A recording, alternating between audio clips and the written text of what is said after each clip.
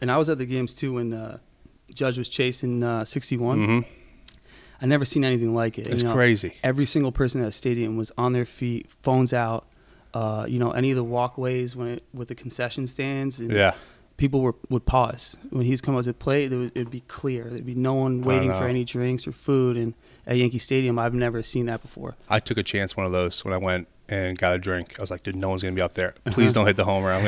I got my chance. Yeah.